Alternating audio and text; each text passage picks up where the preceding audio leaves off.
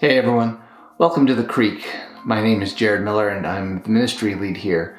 Here at The Creek, we are passionate and excited about helping you find yourself in God's story. That's what our entire mission here in South Calgary is. And the story of God really begins with maybe the three most famous words in the English language. In the beginning. They're so famous that when John began to write his gospel, his account of who Jesus was, which we'll get to in a few weeks, a few weeks anyway, he actually starts with those same words. In the beginning was the Word. He really wants to make sure that people connect this whole story of God to what he's about to tell them.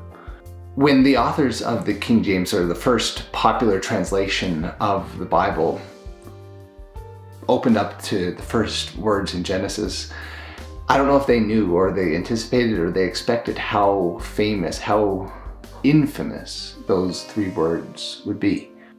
In the beginning. This story of God begins with the act of creation. It begins with the act of creation of time itself, that there is a start time to everything that is created in the world. There is a start and an end point to everything.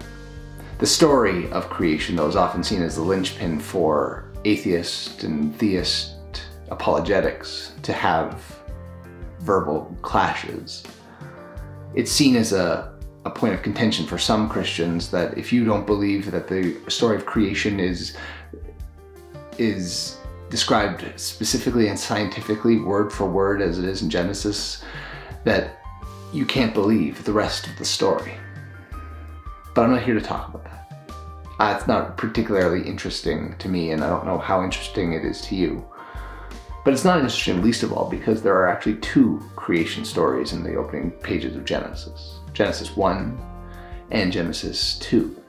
And these two stories actually form the backbone of everything that's going to come afterwards. The reason that the story of God starts in the beginning is because this creates the rhythm for everything else that's going to happen.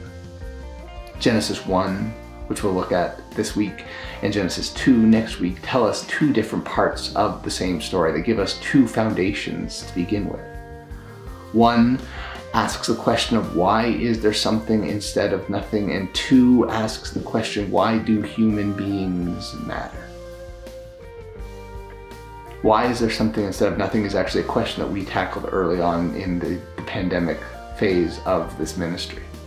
We asked the question, why is there something instead of nothing? And what does that mean? What does that tell us about the way we continue to believe and seek after meaning? Every single one of us is wired for belief. We're wired for some kind of seeking of answers, seeking of patterns, seeking of reasons behind the way things are. And the realities of the scientific method and the realities of our rational discourse and our rational society is that we live in a world that can give us all kinds of perfect, neat, and tidy answers for for how things got to be the way they are. Science is so good at describing the particular methodology and the particular evidence-based processes that things follow to go from A to B to C. But science is woefully inadequate to answer the question of why is there something instead of nothing. Because nothing should be the default setting for our universe. Our universe is progressing and moving toward nothingness. Whether that is in the heat death of the universe or the ultimate victory of entropy, the reality of everything just sort of breaking down, our universe is oriented towards nothingness. And so the simple act of existence begs the question of why. Begs the question of why are we here today talking about this in the first place? Why is there something instead of nothing? The opening to the story of God gives us a frame to have this conversation. It starts by asking a question that we can't possibly answer, to recognize that we are in and of ourselves not rational answer machines. We are not made to have all of the answers and all of the confidences in the world. We are not made to know everything. We are made to ask questions. The reality of the first creation story is that it gives space for big questions. For us to gather in this way, for us to sit and be the people of God, considering the story of God and our place in it, and ask why. We'll move on to the second creation story and what that tells us next week, and we hope that you'll join us for it by subscribing to the channel or downloading our app, both of which you can do in the link to this video at the bottom.